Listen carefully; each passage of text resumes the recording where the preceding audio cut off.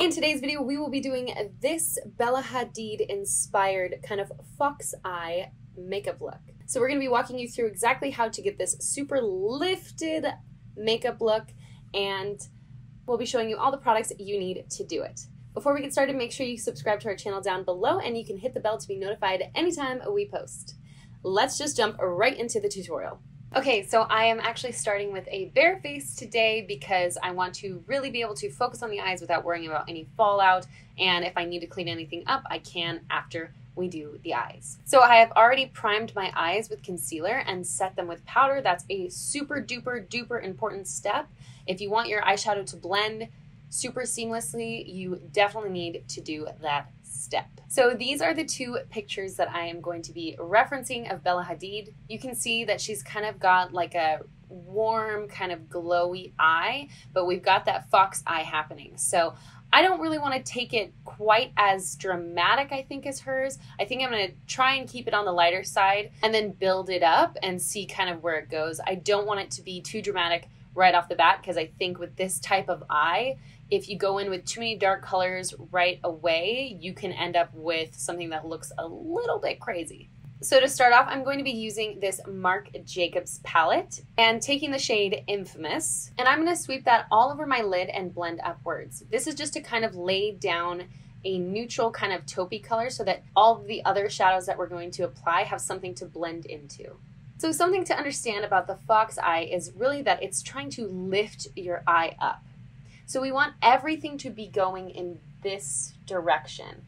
That means our eyeshadow is going to be going in that direction. Our eyebrow is going to be going in that direction as much as we can get it to. And same thing with our contour. Everything is going to be going in the same direction to kind of create those illusions and lift your face. Now, lucky for me, I have eyebrows that already kind of go outward and they're very straight to begin with. So the eyebrow portion of this for me might be a little bit easier than it is for you if you have a high arch and then they come down a little bit further. Something you can do is cover up part of your brow with a little bit of concealer. I definitely don't recommend plucking your eyebrows off because you're most likely not going to be wearing your eyebrows that way all the time. Unless you are, then, you know, do your thing. But for those of you who just want to try this as a fun look, I would just kind of cover up the part of your brow with a little bit of concealer that you don't want showing so that you can kind of get the illusion of that lifted brow. But we'll get to the brows in a little bit. Also, something to keep in mind before we start is everybody has different eye shapes, so this is probably going to look different based on your eye shape. So just do your best. It's a fun technique, and so hopefully today's tutorial will help you out. So I'm starting with a brush that is pretty dense on the top, meaning that it doesn't have a whole lot of movement. It's not super fluffy, but it has a pointed tip so I can get really precise. So I'm actually going to be mixing two shades from that Marc Jacobs palette. I'm going to mix the first shade that we used, Infamous, with the shade Seeking. The reason I want to mix these two shades is because I don't want the darker shade to be too intense right away. So I'm going to be mixing it with that lighter shade so that we have more of a gradual transition. So instead of the traditional way of applying eyeshadow, which would be kind of like a more rounded shape and going from the outer corner into the crease, we're really going to focus on this outer corner and flicking upwards. So you want to connect everything with the end of your eyebrow. Mine should kind of end over here, but it doesn't. Like I said before, you want to line it up with the edge of your eye and your nose, and this is where we're kind of aiming for, this section right here. So taking the brush, I'm going to start kind of along my lash line, applying the most pressure here, and then flicking upwards. And as I flick upwards, I'm going to make sure to not apply too much pressure as I'm going up. So the least amount of pressure will be up here, and the most amount will be here. So I'm going to continue to go in with those two shades until I'm happy with the opacity. And also something else to keep in mind is we're kind of trying to create this triangle shape. So imagine kind of a line going from here up and then down to the bottom lashes. So that's kind of the look we're trying to create. So that's why I'm kind of running the shadow along the lash line super, super thinly. And then once it gets to here, it kind of goes a little bit thicker, and then that's when it starts to go upwards. You also want to make sure that you're trying to be as consistent as possible with flicking it upwards so that you aren't kind of going in all different directions, if that makes sense.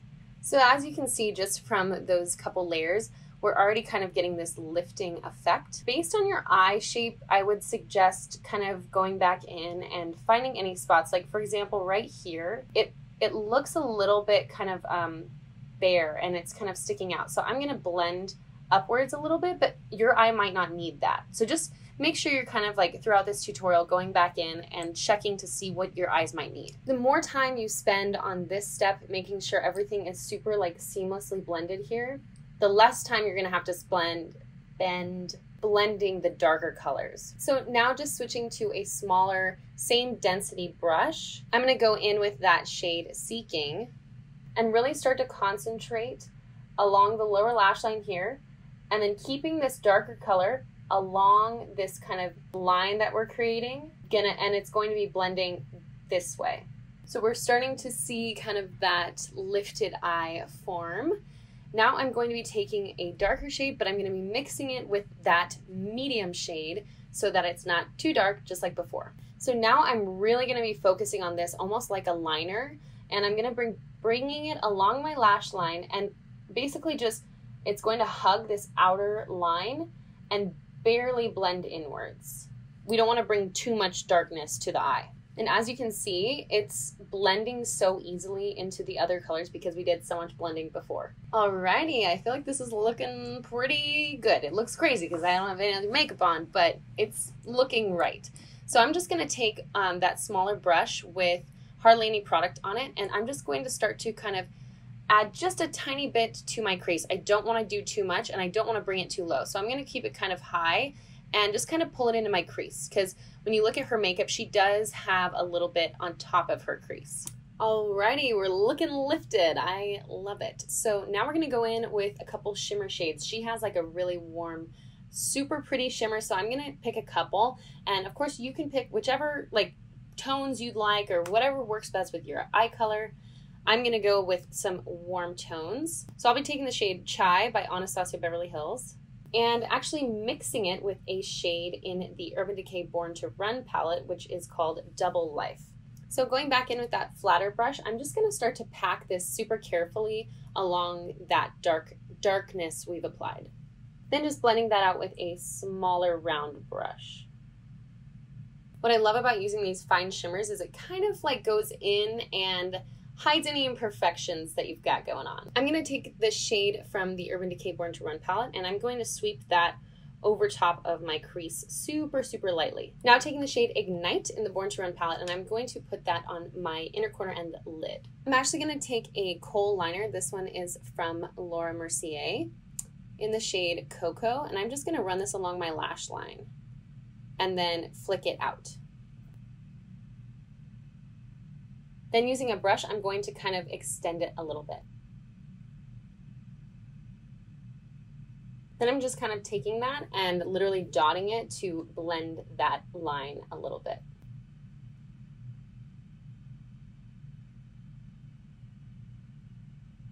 Okay, so I'm just going to move on because things are getting a little crazy. I think I'm going to be able to kind of like soften things when I put my foundation on and everything. So I'm going to go in with our black liquid liner, and I'm going to stay really close to my lash line and just wing it out a tiny bit. We're going to actually be doing a technique where I lay the lash a little bit above my lash line. So instead of letting it curve all the way to my outer corner of my eye, I'm going to kind of make it go straight. So that's how I'm going to do my liner, literally just taking a line from right here to right there. Now I'm just going to apply a little bit of mascara. All right, so the eyes are basically done. I haven't applied lashes yet. That's because I know that sometimes like powder can get on it when I do my face next, so I'm going to hold off until the end, the big reveal. Now we're going to do our face makeup. I'm going to kind of run through this quickly. What really matters here is kind of the contouring. So I'm going to apply my foundation, concealer, and I'm going to set it, and I will be right back. Okay, so I have foundation, concealer, and powder on. Now we're going to bronze up. She's super bronzy in this picture, so I want to get us to be bronzed too. So I'm going to go in with this Milani Dolce bronzer, and I'm probably going to put on a good amount. I'm going to go on my forehead and then underneath my cheekbones and underneath my jaw. I'm going to leave this section open. I usually go in with bronzer there, but in order to keep this like lifted look, I want to keep this open.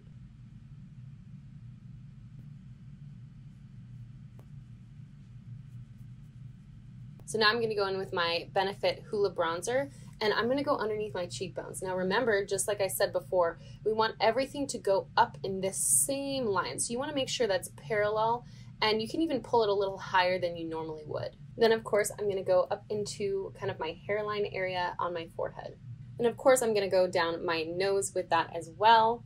Now I'm actually going to take the same bronzer and go underneath my lash line and just kind of pull upwards. And I'm also going to take that shade Ignite from the Urban Decay palette, and I'm going to apply a little bit of that underneath the lash line as well.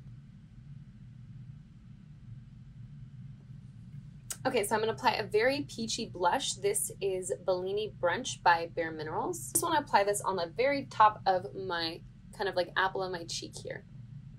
She's super glowy, so we're going to go in with a highlighter. This one is by Pixi. It's their Glowy Glossomer Duo in Subtle Sunrise. Now for the part I've been waiting for, which is brows. And like I said before, we want to keep the brows as like straight and pointed out as possible. And I want to keep them like, you know, naturally looking like and feathery. So I'm going to go in with the Benefit Brow Microfilling Pen. And I'm just going to keep everything going up and out. Now I'm going to go in with this MAC lipstick in the shade Lip Tensity. Okay, now we can apply our lashes. I'm so excited. Like I said, I'm going to be applying them more straight across. So there's going to be a little bit of a gap right here because I want it to look more lifted instead of more rounded. This is the finished look. I really like it. It took a lot more effort than I thought it would to get here. Bella Hadid, you are one beautiful lady, okay? Anyway, so this is our rendition of this look and that fox eye lift. And I definitely feel like my eyes are lifted and our lashes are looking amazing.